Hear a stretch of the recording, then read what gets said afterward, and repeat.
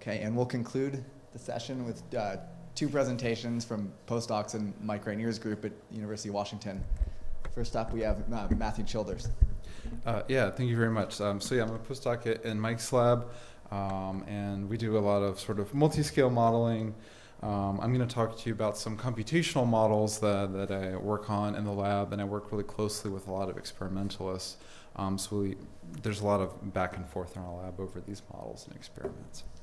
And we work a lot with muscle. So the major proteins that we have in muscle that we are concerned about are myosin and actin. These two proteins generate force through concerted intermolecular interactions and structural changes that are really highly regulated. This process, let's see, do I have a laser pointer?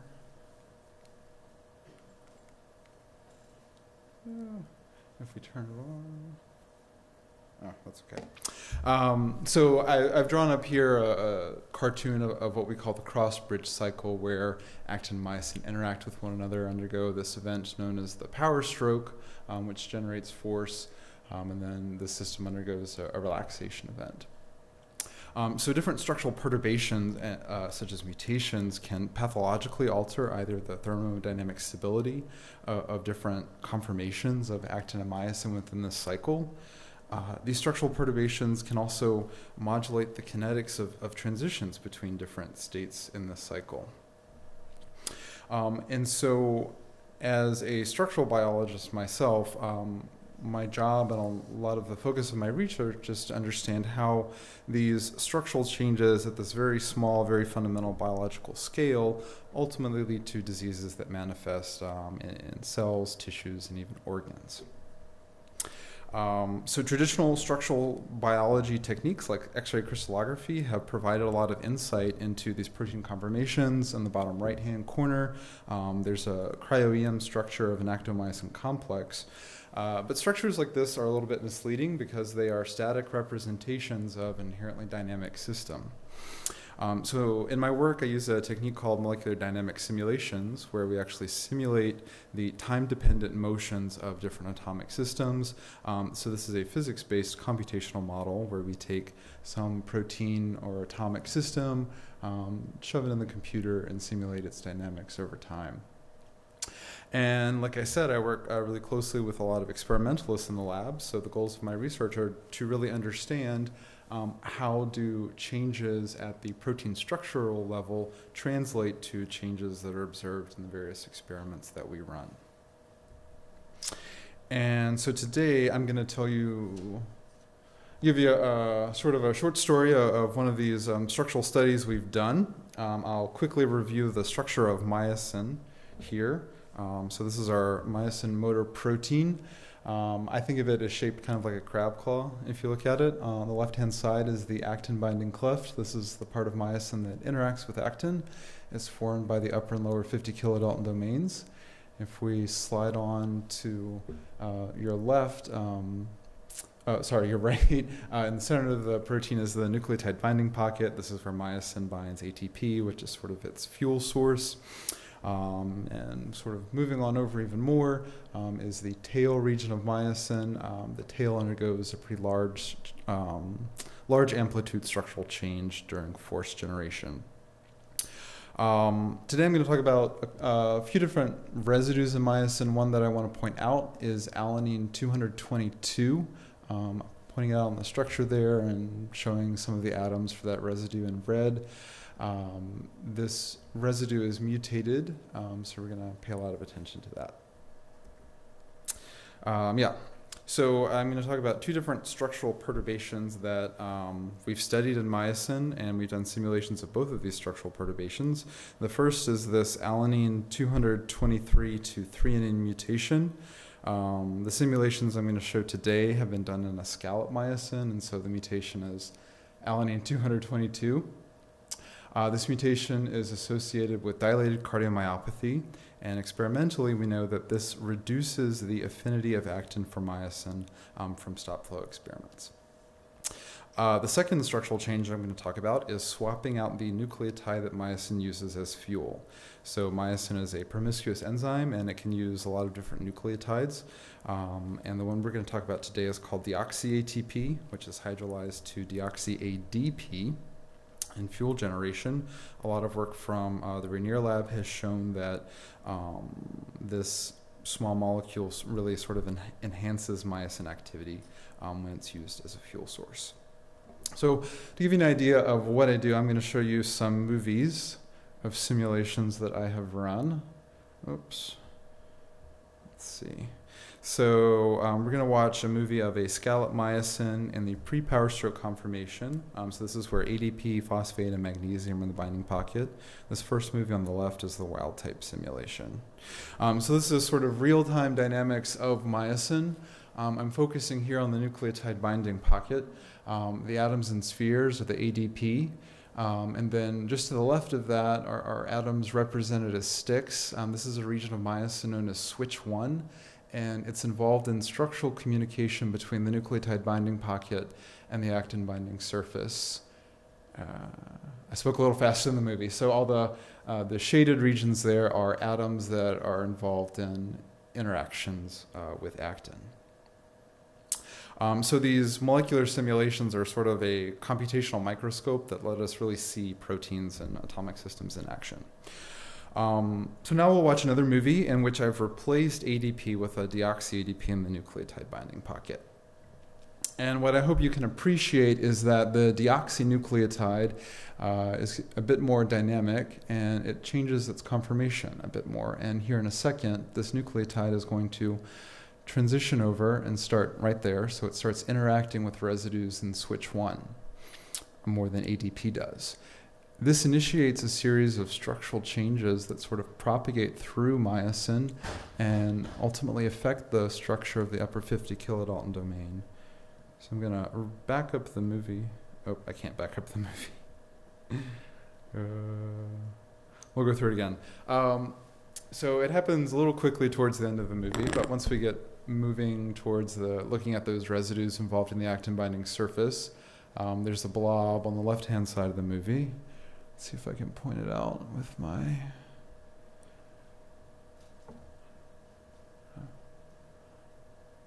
Yeah, so here in the left, you'll see a blob sort of come down right there and start integrating it with this actin binding surface.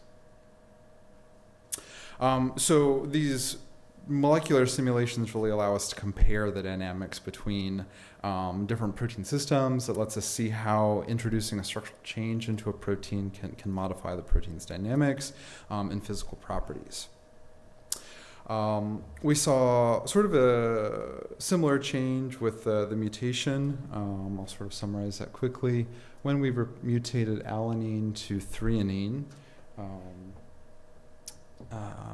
threonine is a much bulkier residue than alanine, and so it occupies sort of a bigger space, and it required that a lot of these residues and regions of myosin around the nucleotide binding pocket to change their conformation. So I'll kind of walk through some structural changes that we observed here. First, we quantified the interactions between switch 1 and the nucleotide. So as I said, switch 1 is this part of myosin that communicates to the actin binding surface. All the results I'm going to show are going to have the wild type ADP phosphate results in black, the deoxy-ADP phosphates in blue, and the mutant results in this green color. And we see that the deoxy-ADP really increased interactions between myosin and switch 1, whereas the mutation really decreased interactions between switch 1 and the nucleotide. We can look at other regions of myosin similarly. These histograms are showing you the surface area of all the residues involved in actin binding. And we see that when we replace the nucleotide with deoxy-ADP phosphate, we get some modest increases in the surface area of the actin binding residues. And sort of on the opposite end of the spectrum, when we mutated this alanine to a threonine, we saw a pretty dramatic decrease in the actin binding surface area. So we started to build sort of a structural hypothesis of what's going on with this, this system based on the results we see here. And I'm going to move through a few slides.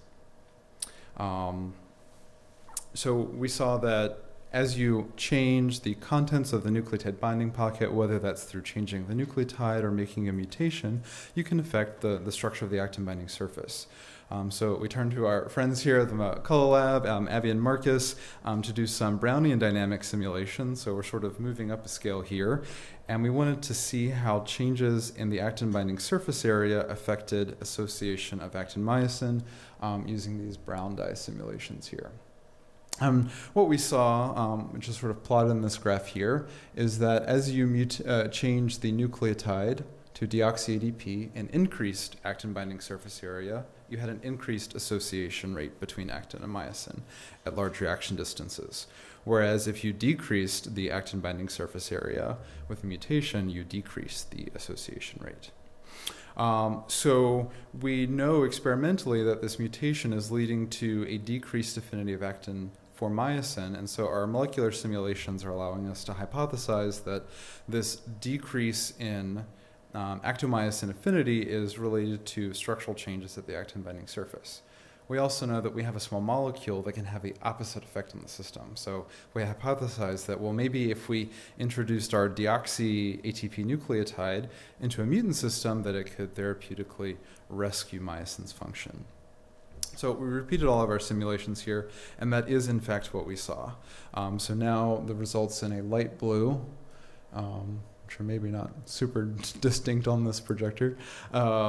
We saw that when we had a mutant myosin with a deoxy-ADP nucleotide in the pocket, we had increased interactions with switch 2, an increased actin binding surface area, and in brown dye simulations we saw a wild-type-like restoration of the actomyosin association rate.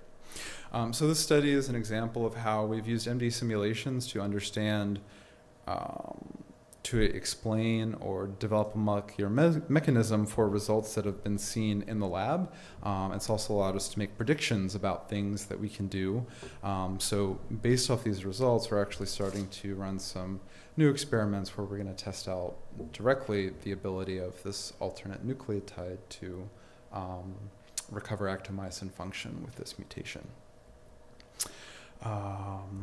So just to save on time, I'll sort of skip to the end here and thank a lot of the people who have contributed to this work, all the members of the Regnier lab, folks here from UCSD.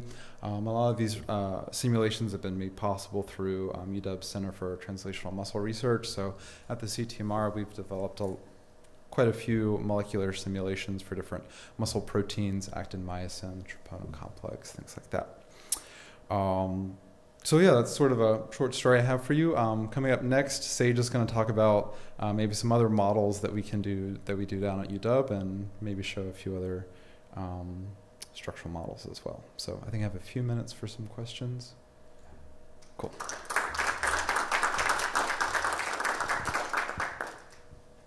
Sage, why don't you come and get set up while Matthew takes questions? Yeah. Joseph.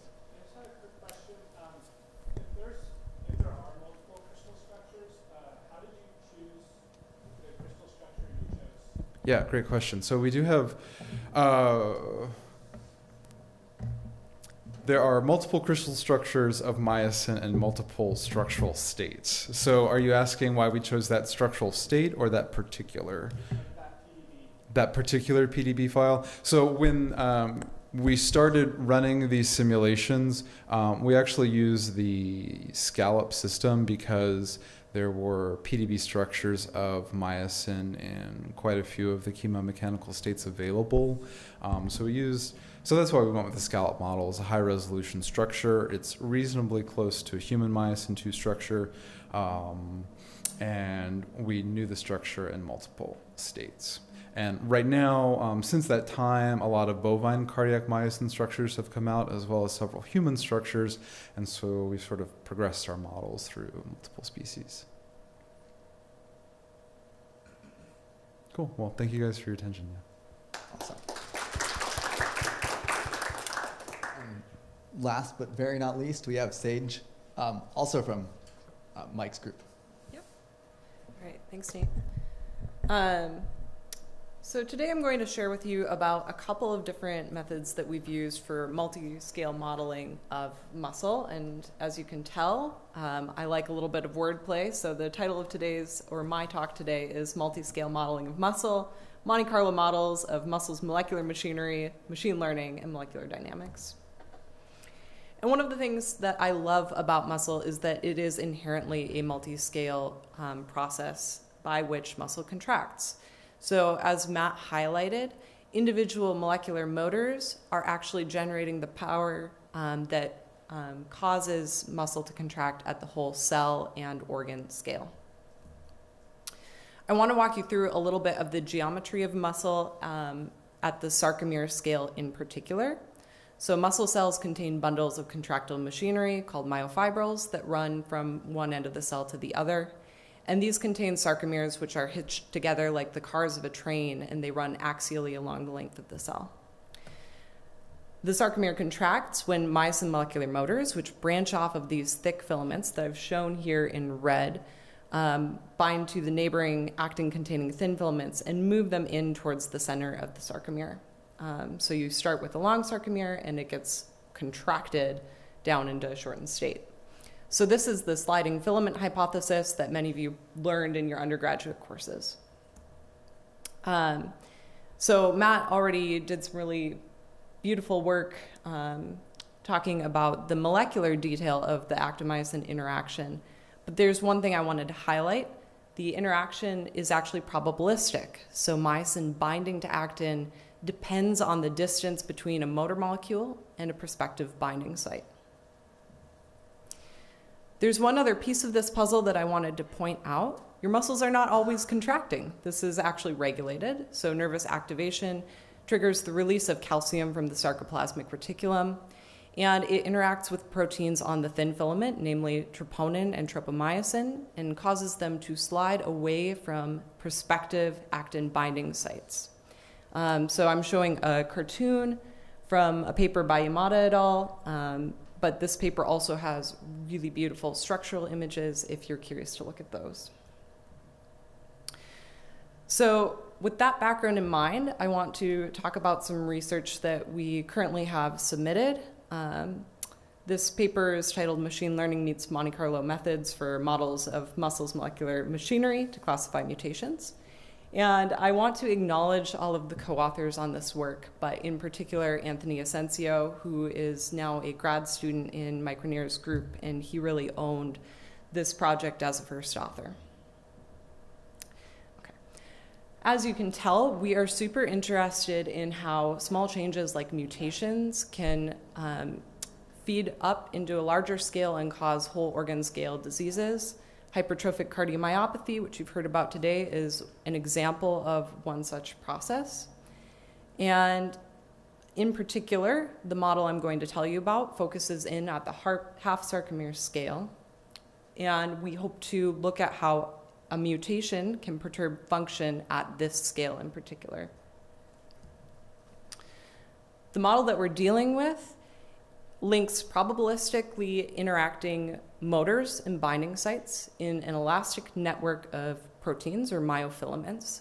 So the thick filament can stretch and the thin filament can stretch as myosin molecular motors bind to the thin filament and exert forces. We're looking at a network of 4 thick filaments and 8 thin filaments, and we give this network periodic boundary conditions. So in addition to those mechanics, we also need some rate kinetics describing the activation of the thin filament, so that binding of calcium to troponin and the movement of troponin tropomyosin away from prospective binding sites. And then we also allow the motor molecules to interact probabilistically, and this is that Monte Carlo bit where we're rolling dices to see if we hit a probable interaction. And that interaction, as I mentioned before, depends on the distance between the myosin motor and a prospective binding site. So we've got rate constants and we have mechanical constants, and then to put this puzzle together, we need one other thing, and that is a calcium trace. So for this project, we used a calcium trace from adult cardiomyocytes that was measured using a myofilament localized sensor by Sparrow et al. And this is an example of a calcium trace from their paper, but importantly, we're only looking at one pulse of calcium because we're only seeking to measure one twitch of a half sarcomere. This is an example of some of our results. So I've shown here calcium, the calcium trace in the blue dashed line, and the twitch force trace with a black solid line. And as you can see, there's a lot of noise in that axial force. And that actually makes sense because this is a probabilistic model. So the rest of the twitches I'm going to show you are actually averaging over many twitches so that we can smooth them out and see trends. But bear in the back of your head that each individual twitch is actually very noisy.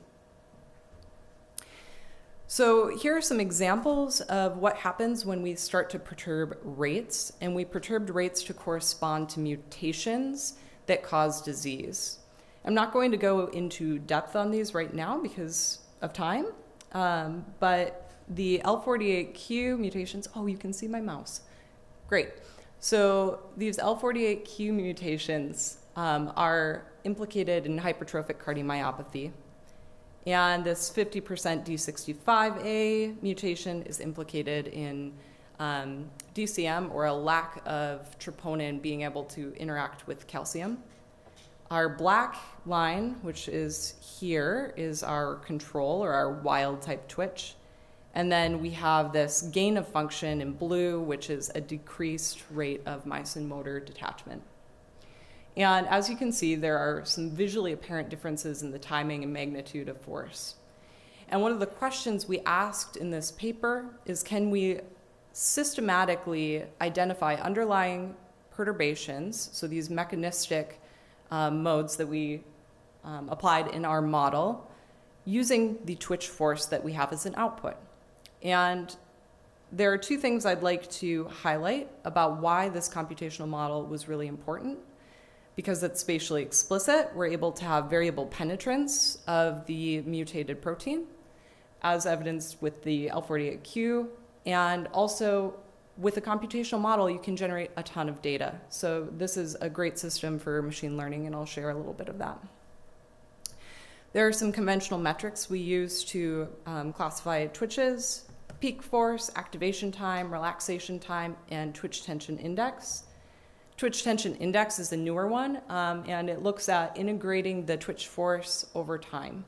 And it can be really useful for identifying twitches that are implicated in DCM or HCM. But all of the metrics that I just mentioned don't really take into account the full time course of the twitch. So we asked if twitch timing might help to reveal underlying perturbation. So I want to give you some intuition for this problem.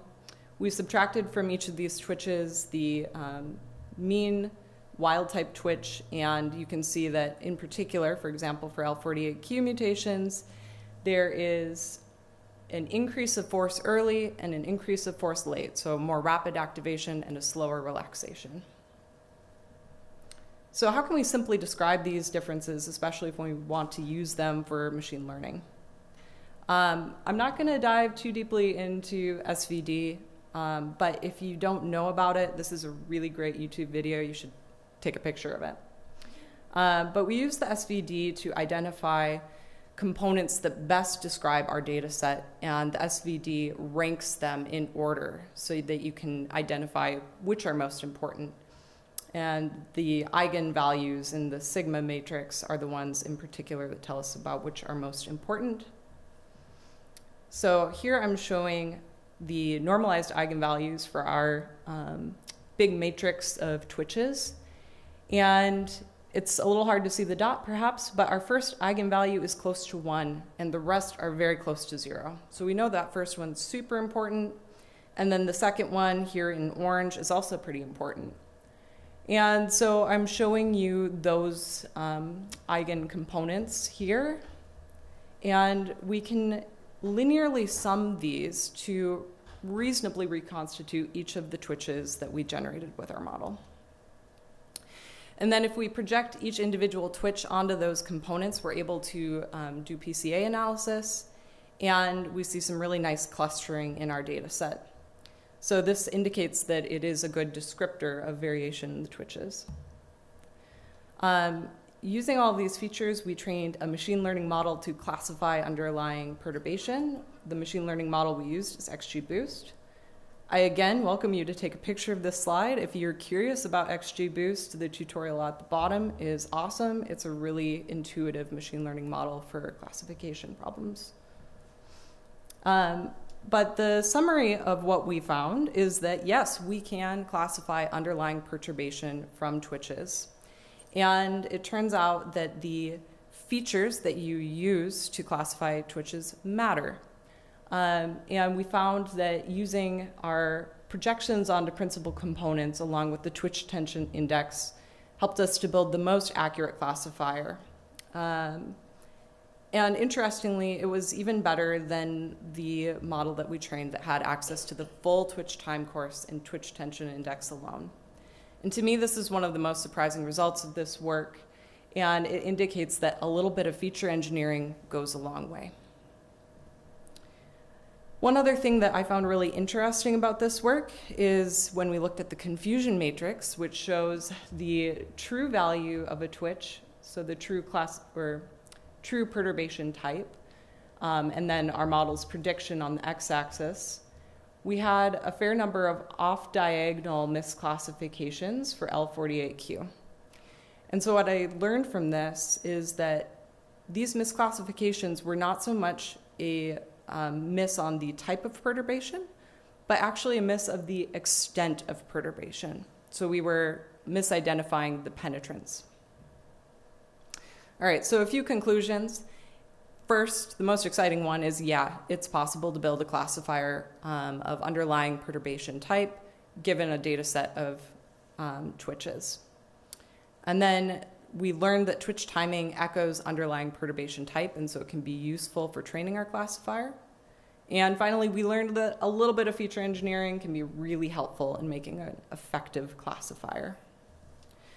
I want to just give a peek into what is happening next. So I will be working on a project that Matt and Travis wrote a pilot grant for to connect the multi-filament spatially explicit model I just shared about with the molecular dynamics scale models that Matt was sharing about. We want to look at how mutations can alter kinetics and feed those results into the multi-filament model. And we also want to look at how forces at the scale of interacting filaments affect molecular scale function. So with that, thank you to the Ham Lab, to good funders, and I'll take any questions.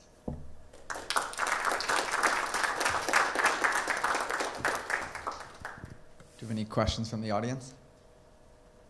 Yeah, Marcus. I know this is already on your radar, but when you were doing these different penetrances of the mutations, was it distributed evenly through this argument that you were modeling, or was it clustered? Or do you plan to do clusters versus evenly distributed? Because obviously that would be an interesting question. Yeah, that is a super interesting question. So for the purposes of this paper, it was totally random, but we do have control over that. So you could, in this model, you could have more localized, and Mike has things to say about that and a paper on it. There's a paper on that from last year.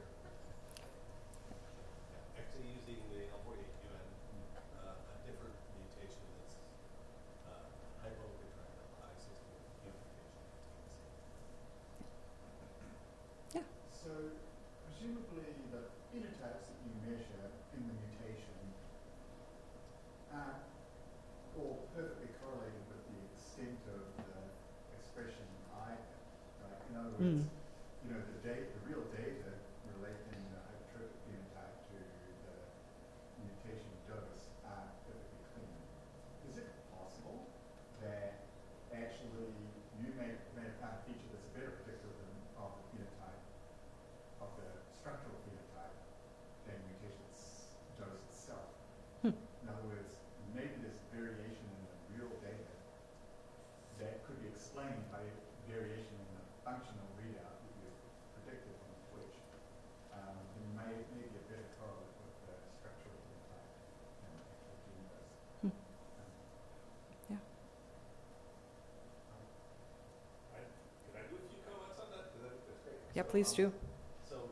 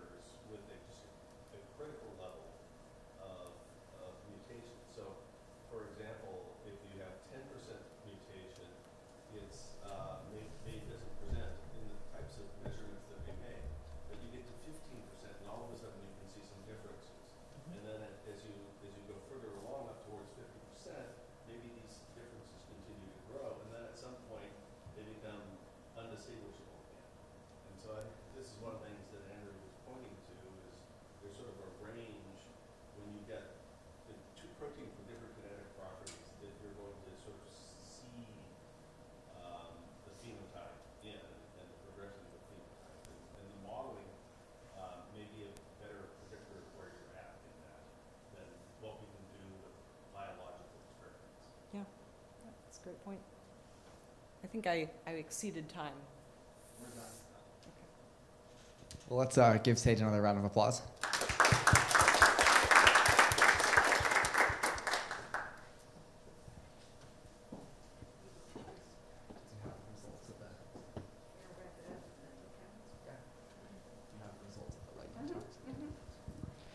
Thank you, everybody. I appreciate you staying and watching our afternoon speakers. And let's give everybody a big hand again. Thank you so much for all the trainees, for all their hard work, getting the symposium ready and doing such a good job today. Thank you. And bringing the posters and everything. Thank you, thank you.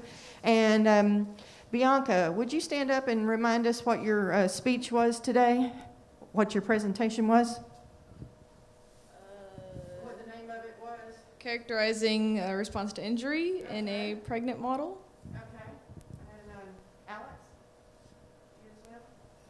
Sorry. It was the characterization of naturally derived materials for treatment of MI. You were each our winners today, so you each get $75 gift cards. It's worth it. Thank you both so much. And Joseph, I need you to go over there and get the drink tickets and hand those out. Everybody gets 2. And we're going to get together right across the little breezeway here in the Bella Vista Cafe and overlook the ocean and have some drinks and some snacks. And thank you so much. I'm going to send out an evaluation, and I look forward to hearing about what you think we should do something different next year to make this even better. Thank you again, everybody. Bye-bye. Oh, we still got shirts and stuff to give away, so please stop by and see us.